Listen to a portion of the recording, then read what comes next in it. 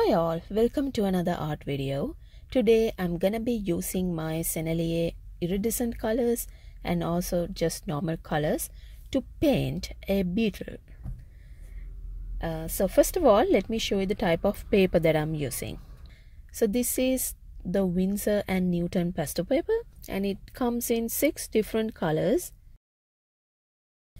And most of these papers are used up now. I have used them for other paintings.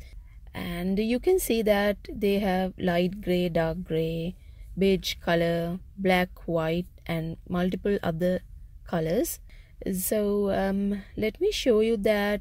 Oops, let me get another piece of paper because that one is all used up.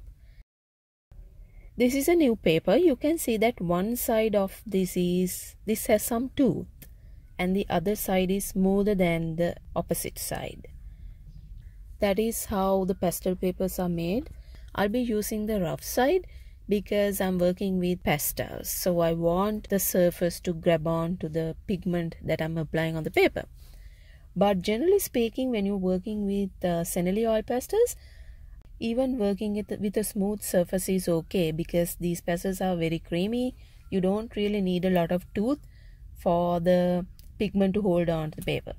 And I will also show you the types of pencils that I'm using to sketch my drawings. So I generally use 3 types of pencils to do the initial sketching. One is these pastel pencils, and then the charcoal pencil, or this blender from Derwent. This is the Derwent Colorsoft pencil blender. It's easier to cover the pencil marks underneath when I'm using any one of these 3 types of pencils. And the color of the pencil usually depends on the color of the paper. I guess that's pretty obvious. For example, if I'm using a black paper, I'll be using white color pencils so that the drawing really stands out against the black background. But the Derwent blender that I'm using right now works equally well on either black or white or pretty much any other color for that matter. So let me just quickly sketch the beetle's outline. As you can see, I'm a little rusty because I haven't been able to do a proper drawing in a long time.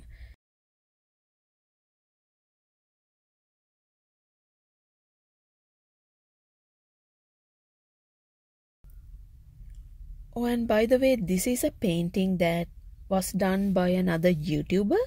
I will link to her video in the video description. Her name is Lindsay and she does this painting on her channel using alcohol markers. And I thought this would be a perfect subject to be painted using iridescent colors because the iridescent colors are very metallic. They are also called metallic colors because they are shiny and very bright and vibrant. So there's a reason why they're called metallic. And the beetle's wings and generally the appearance is very shiny. When she was using the alcohol markers, she also used very bright and vibrant colors.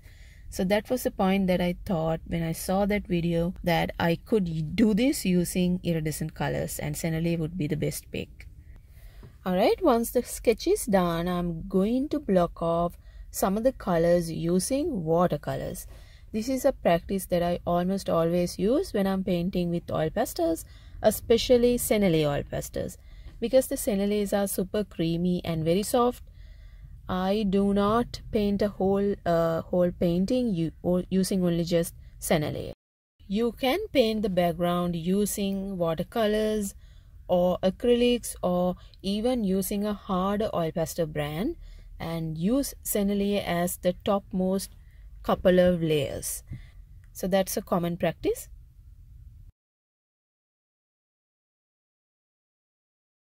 I see different patches of colors in the beetle, so I'm basically just blocking off those colors using watercolors. But once it's dry, you will see that it's not very visible. There are multiple reasons for this. One reason is because the watercolor brand that I'm using is not artist quality. It's a student grade brand, so the colors are not that pigmented, obviously. But for my purpose, that is okay, because I'm anyway going on top of this using oil pastels. This is just as an initial guide for me to know where the colors are. Okay, so I'm using my Sennelier oil pastels, but not all of them are iridescent colors. You can see that I have some normal oil pastel colors as well. I don't think I have ever used only iridescent colors in a painting. That's probably because iridescent colors are very shiny. So when you mix them up with normal colors, you can really control the amount of shine you want to appear in the painting.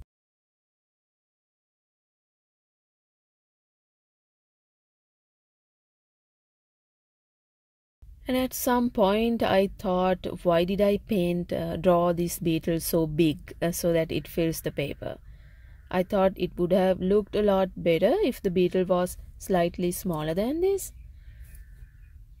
But I didn't want to do this again just for the video.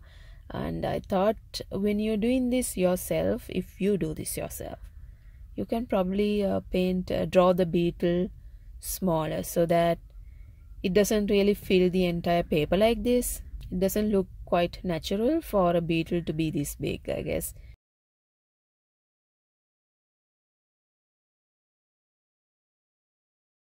I just put a very light touch over the oil pastel marks so that they just lightly blend with each other.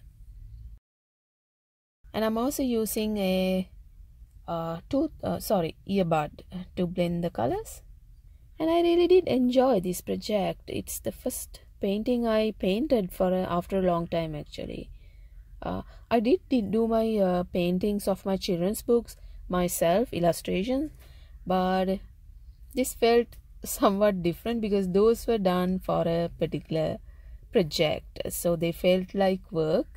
This, I kind of enjoyed this because this felt like relaxation and hobby.